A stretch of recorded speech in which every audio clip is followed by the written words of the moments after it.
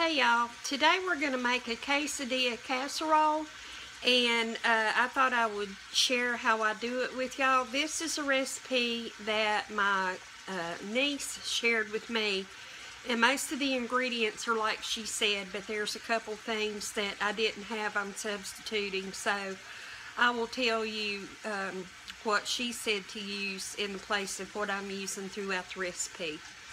So here we go. I'm cooking, this is about 1.5 pounds of ground beef, and it's just about done. And to that I'm putting, this is about half a bag of this pepper stir fry. It's just peppers and onions. I'm going to add that to it. You can just add onions if you want to, but I thought the peppers would give it a little bit more flavor or something, so I'm putting that. And I can already see I'm going to have to change pans because this will not hold everything. So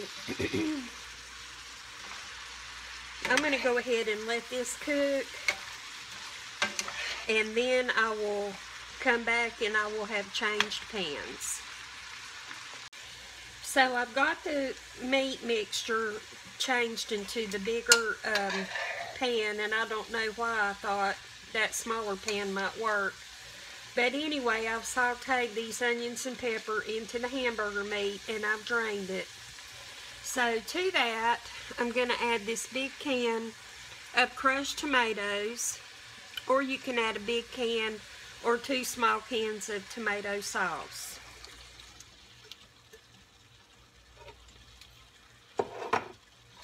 And so we'll kind of give that a little stir.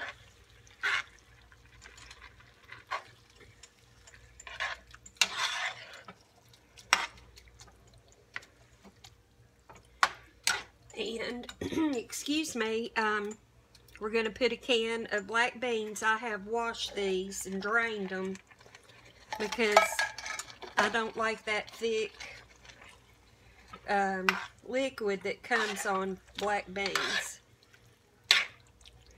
And then we're going to put a can of drained whole kernel sweet corn.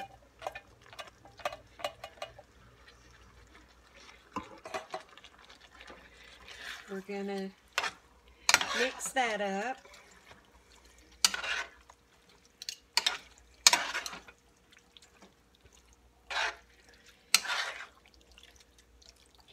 And we're going to add a container of taco seasoning mix, a little packet.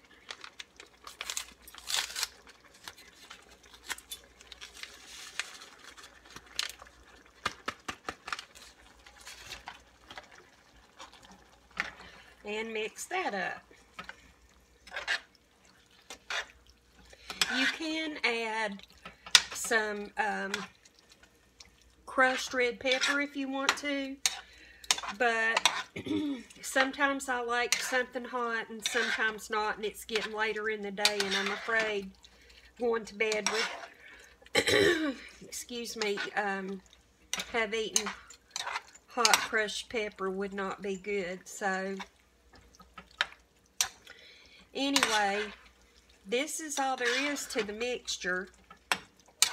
You can taste it and see if there's anything you think you'd like to add, but this is it. And now I'm going to put my casserole pan back here, and I'm going to cut this burner off. I'm still going to leave it on there just so it can kind of heat through. And I'm going to turn this so that you can see the casserole pan, and that's my oven where it's heated, and here is the pan we're going to use. And I'm going to put some of the mixture down, spread it throughout the bottom,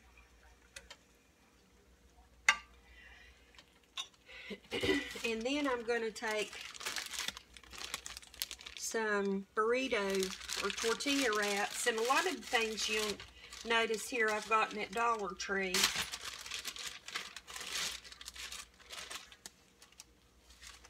And I'm going to take a wrap, and what I'm going to do is break it in half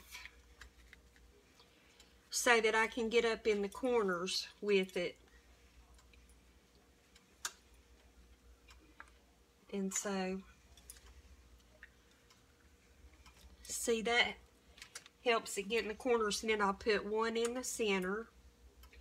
Then I'm going to take some, well, I've cut half of it off, but it's just the 4-blend Mexican cheese that I got at Sam's Club. And I'm just going to put some of that over it. Then I'm going to add some of the mixture again.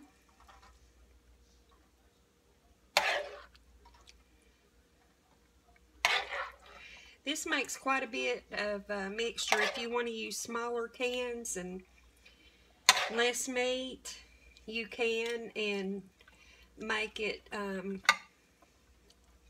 know, a smaller amount, or you could make these in smaller dishes and freeze them, so you just take it out and pop it in the oven later. Okay, so we're putting another layer.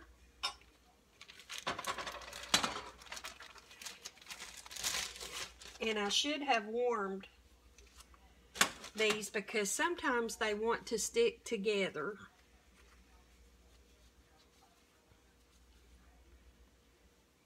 Just put that each in the corners.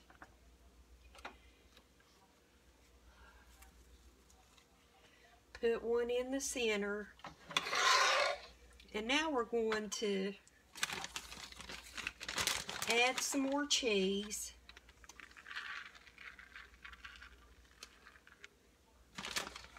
On this layer, because I really like it cheesy. Then we're going to put the rest of our meat.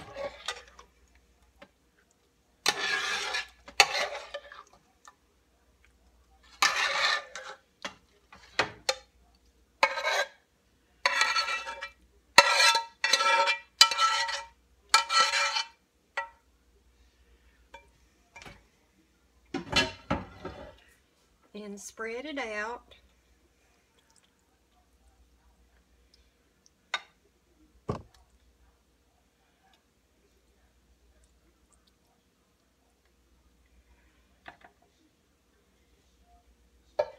And we'll add some more cheese. Let me see if I can get you in better. I can't put it on here because it might break the dish.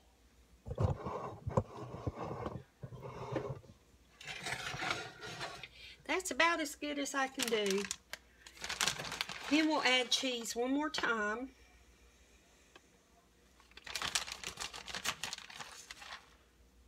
And I'm going to go ahead and put the rest of this bag because if y'all follow my hauls, you know I love cheese. And I buy a lot of it. So that is all you do. Besides, put it in your oven for about 20 to 30 minutes until your cheese browns. And once your cheese browns, then it's ready to eat. So I'll put it in the oven and I'll come back when it's done. Our quesadilla casserole has finished cooking. It looks really good. I've let it sit a few minutes so that it might cut and hold together easier. And here it is. So I'm just going to take, I call this a flipper. A flipper. But it cuts right through.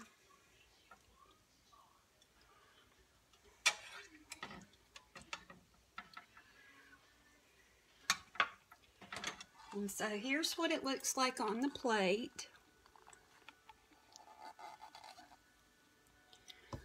I'm going to bring it up just a little bit.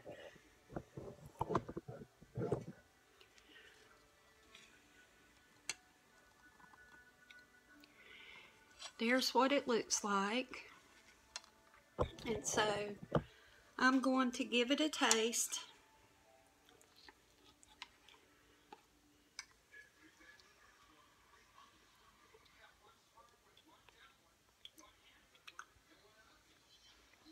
This is excellent. Very, very good. I don't know. Excuse me. I have a real sensitive throat. I don't know of anything I would do to make this better. It's very, very good.